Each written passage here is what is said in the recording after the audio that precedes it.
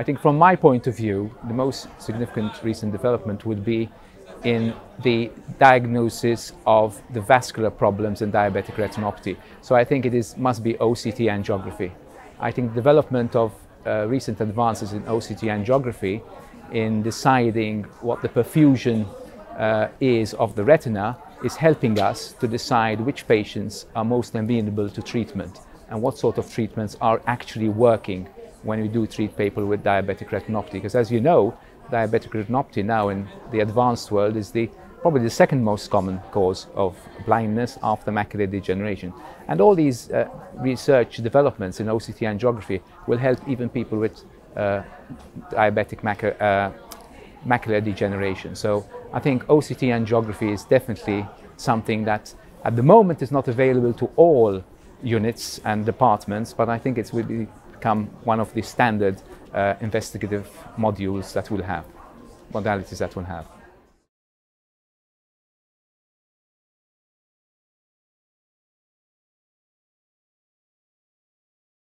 Well, the challenges in diabetic retinopathy is really, it's the usual challenge from a public health point of view.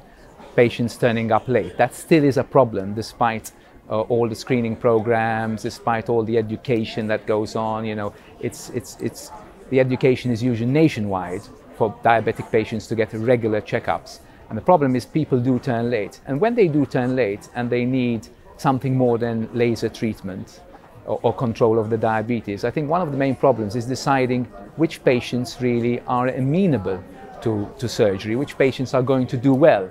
We still do have the problem that you operate on some patients which you think you're wasting your time, but you want to try and help them, and they turn out with a good result. And then you have patients who you feel should have a good result, don't really have a good result. Despite having fantastic anatomic results, the functional result might not be good.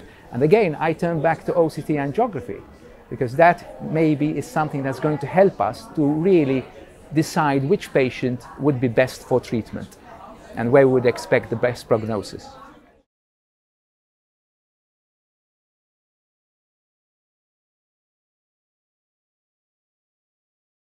I think in our field, it's obviously going to be something like gene therapy and stem cells, because really, ultimately, the treatments that we are doing are really a stopgap to something which would be much more effective.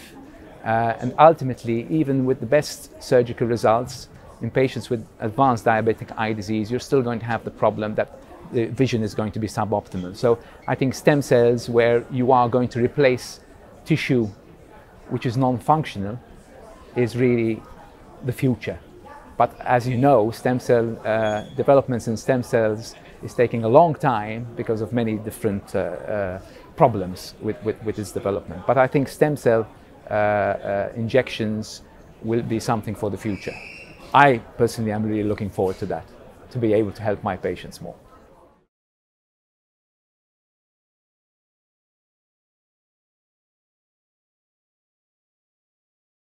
Well, I really come to this meeting. This meeting is a multidisciplinary meeting, so you have all the subspecialties.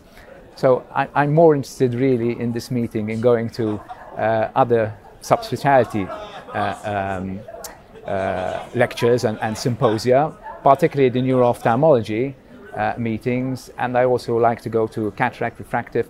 I think the meeting has many interesting facets, but the most important thing that this meeting is one for comprehensive ophthalmologists, but also it's a very useful meeting for the specialist ophthalmologist who wants to get up to date with other specialties, because ultimately we are ophthalmologists.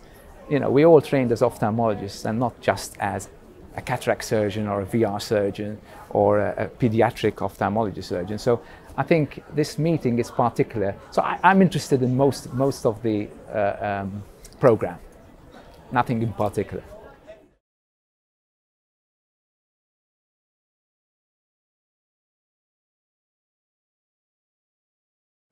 Yes, I think that this meeting has, over the years, I've been involved in the organization of this meeting for the last 4 meetings, and over the years I've noticed a stronger participation from the young ophthalmologists. You know, the SOE now has its own young ophthalmologist section, who are very, very active. And I think they like this meeting because, as I said, it's a multidisciplinary meeting. So these are people who are not yet being tunneled into one speciality or the other. So it really just opened their mind to what is available.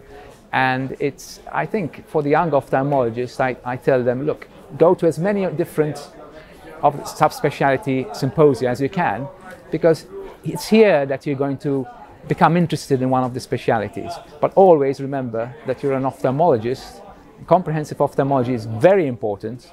I think subspecialization is useful, but never forget that you're a comprehensive ophthalmologist and should keep up to date with most of the specialty. We're already quite a small specialty, ophthalmology, when you think of general surgery or some other surgical specialty. So I think what's important at this meeting is try and get as much exposure as you can.